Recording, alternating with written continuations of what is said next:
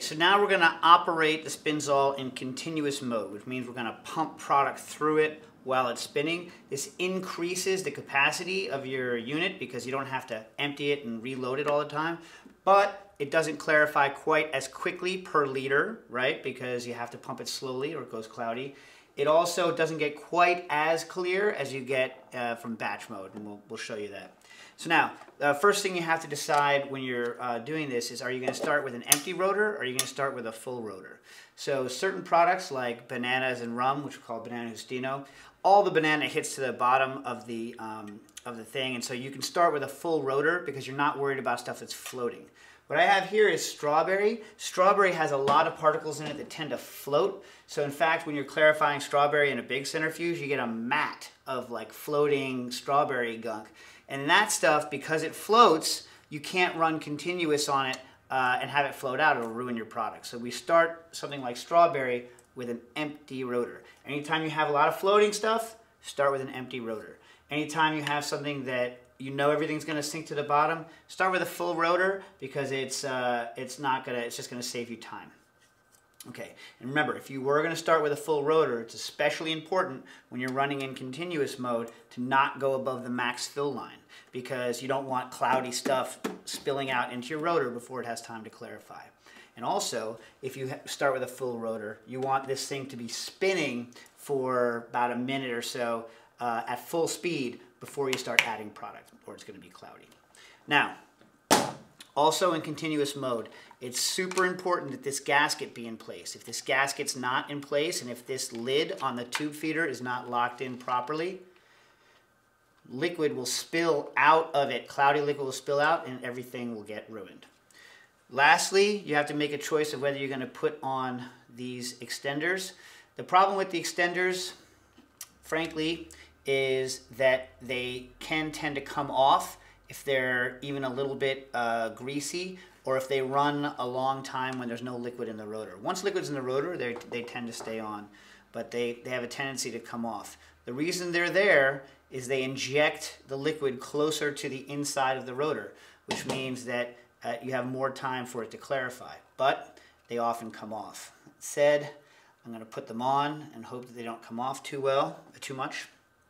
Remember, it's all or nothing. You need to put all of them on.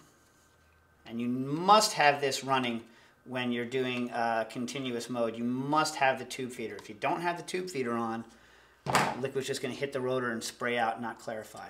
Remember also, all 3 fins in. Make sure the bite's pointed down. Put in, verify, you have all 3.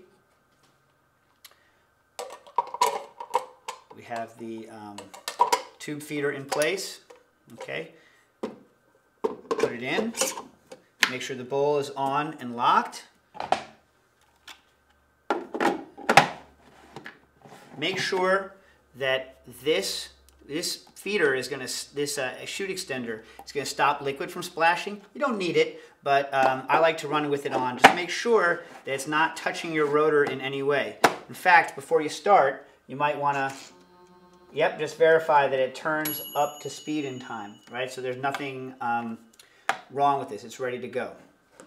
When you're running continuous, you want to put the cap on because we're going to use this pump, I'm going to show you in a minute, to pump product through. Now, I don't know if you can see this on camera. This is a strawberry, but we treated this with Pectin-X Ultra SPL, and it's got what I like to call a break. You can see clear parts in between the cloudy bits, and that's really the sign that it's going to clarify well. You should look at the recipe section for more on this.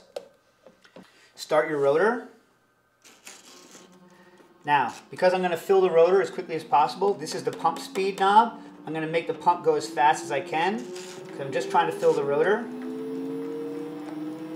You put this tube into your product, and notice it immediately starts pumping the strawberry puree up and putting it into the rotor. Now, what you're going to want to do is, this is just condensation from when we just washed the rotor. What you're going to want to do is leave it going as fast as it can for about 3 to 4 minutes. That's going to fill your rotor up almost all the way, and then you're going to put it on slow so that you're not pushing too much product through it and making it cloudy. Now different products clarify at different rates, so different products you can have go faster or slower when you're clarifying.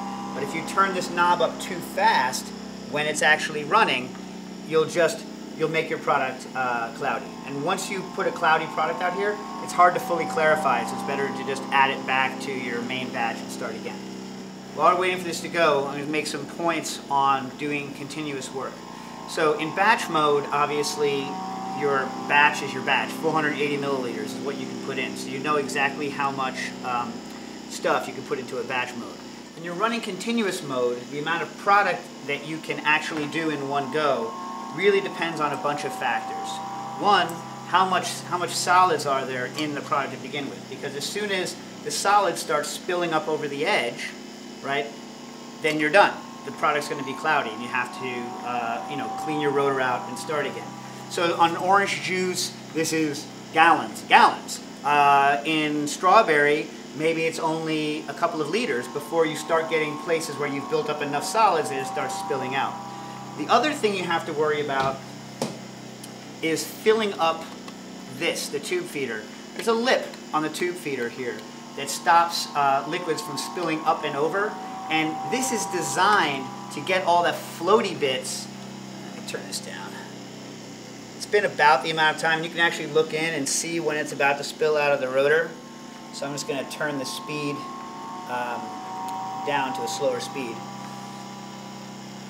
The floaty bits get stuck here, and this is what actually catches the floaty bits. So if you have something like strawberry that has a lot of floaty bits, it tends to fill up this portion of the rotor first, and so this is actually what makes you stop, not this. So it's these two things: how much solids are in your rotor and how many floating particles you have in your tube feeder that really determine what the volume on any particular batch is. It's also a good idea to sometimes, if you have like a coffee filter or disposable, I use the disposable coffee filters with the mesh on them to catch here, not necessarily for particles, but it tends to get air out.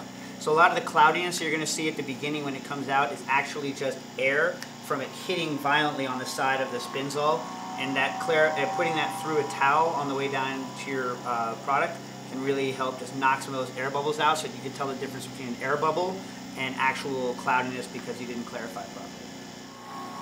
Alright, and now go wherever you want, step aside, wait for it to finish, and then we'll show you how to stop continuous mode.